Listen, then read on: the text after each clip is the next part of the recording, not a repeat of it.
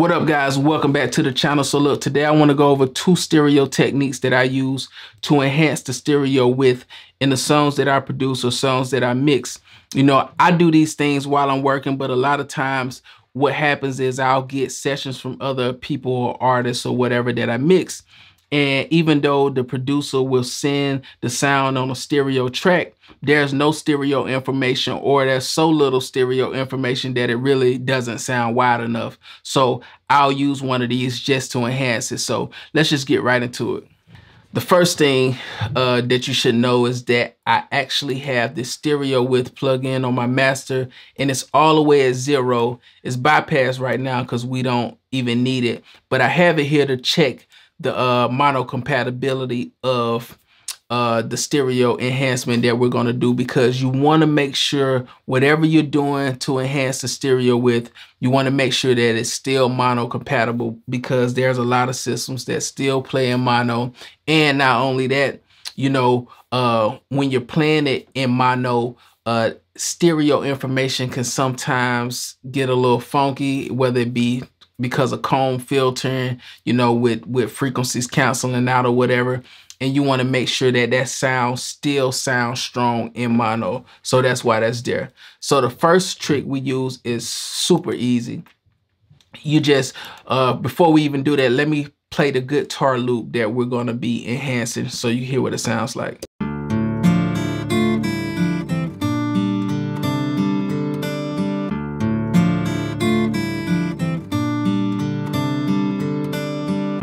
All right, that's what it sounds like. So first thing we want to do, let's insert a plugin. Let's go to delay, and we're going to go to mod delay, mono stereo. And all that's going to do is take this mono sound and make it a stereo sound. Now, I'm using Pro Tools, so I use this particular delay plugin. But if you're using another DAW, you can use any delay plugin that you have at your disposal. I recommend the one that comes with your DAW because I'm pretty sure that's the most simple one. And I like to use this a lot because of the simplicity of it. So the first thing we want to do is delay the right side. Let's just start at 4 milliseconds. Now, I'm delaying the right side because I want the sound to sound like it's coming a little bit from the left. Now, if I was to delay the left side, it's going to sound like it's coming from the right. So keep that in mind. Whatever side it's delayed, it's going to sound like it's coming from the undelayed side. You understand what I'm saying? So by delaying the right side, we're pushing the sound left in the stereo field. By delaying the left side, we will be pushing the sound right in the stereo field. But let's listen to it.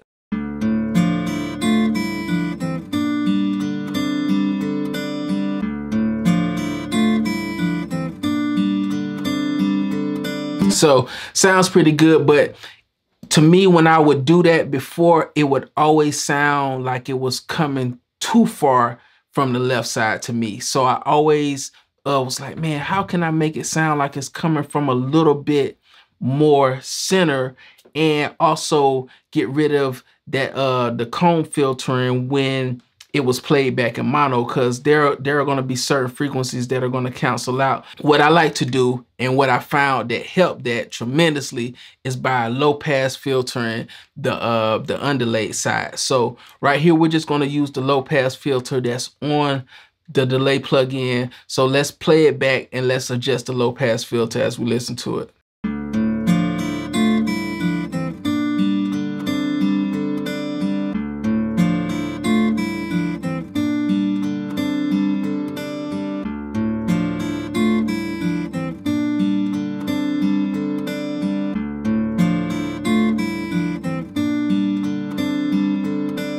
And just like that, we got a stereo sound. And if we had other sounds in the mix, it would be out of the way of the vocals, out of the way of the drums. And it just kind of makes the whole track sound bigger just by that sound being stereo. But let's check it in mono to make sure, you know, nothing is happening funny in mono and nothing is canceling out.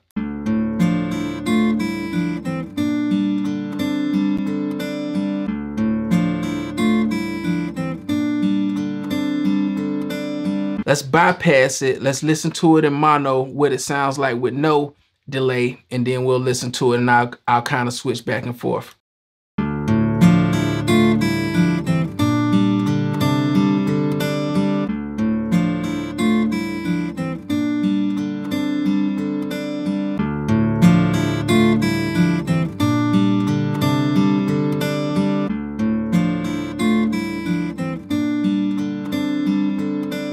And you can experiment with different delay times. Like I said, I'm just using 4 milliseconds, and I'm using 1253 hertz as the cutoff point for my low pass filter. But you can experiment with different cutoff points and different delay times. Now, to enhance this further, what I like to do sometimes is I'll actually add a pitch shift plug-in. So let's do multi-mono pitch shift. Let's unlink the left and right side, and let's just use the fine, and because this is just basically semitones, let's take this down the left side. Let's take it down by 10 cents and hear what it sounds like.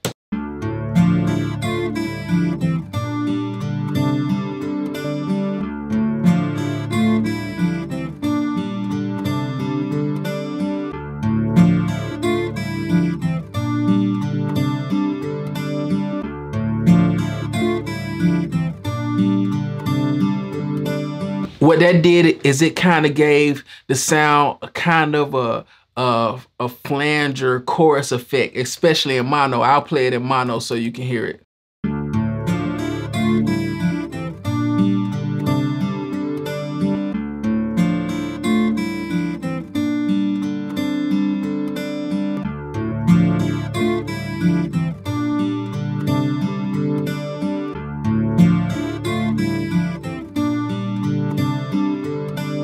So that's something you guys can experiment with, just taking a delay plug-in, delaying one side. Depending on what side you delay, like I said, it's going to sound like it's coming more from the undelayed side. So, you know, you can play with different timing, different low pass filter cutoff points, adding some pitch, and pitching one side down or pitching one side up. Like I could actually go in here and I could pitch the right side up a little bit if I wanted to, you know what I'm saying? So I'll leave that up to you guys' imagination. So that's the first one. The second one, let's get rid of this delay.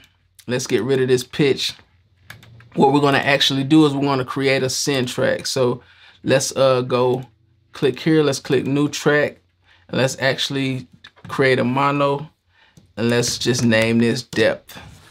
The first plugin we wanna insert is actually delay, and we're gonna do time adjuster. All right, and then the next plugin that we want to insert is actually, we're gonna do mod delay 3 again.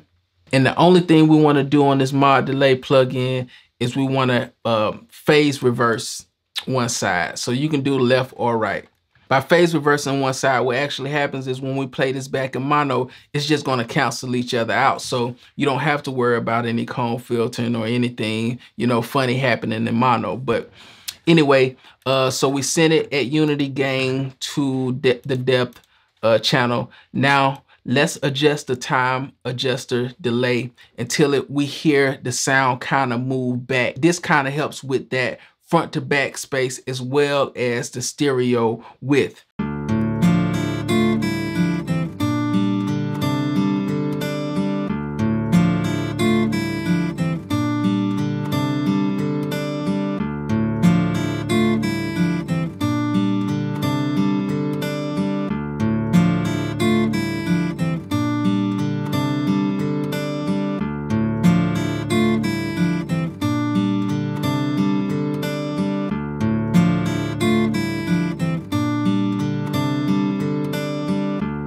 So like I was saying, you can hear just the spaciousness of the guitar with that. And let's check it in mono just so I can show you guys how it cancels out in mono.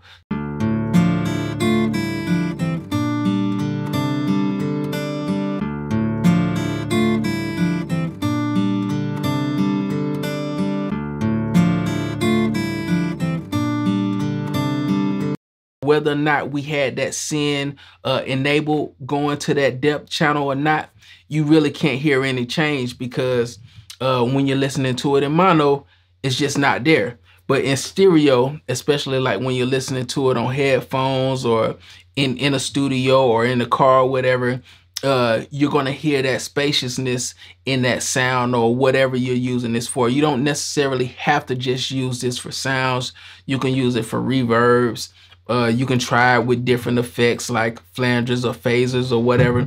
you know, the possibilities really are endless. But I just wanted to give you guys a good starting point to just get you started. It's really up to your creativity and your imagination. You know, I can even take this one, this last technique, and I can add some EQ behind it, and I can add pitch just like I did the first technique, and pitch one side up or down just to give it a little space, just to enhance it. But like I said, you always want to check it in mono to make sure that it's not doing nothing crazy and that it still sounds good, whether you're switching from mono or the stereo. But look, don't forget to leave a thumbs up, drop a comment below, let me know what you think. And if you got any stereo techniques or plugins that you use, let me know about those in the comment section below. All right, I'll catch you guys on the next one. Arrivederci.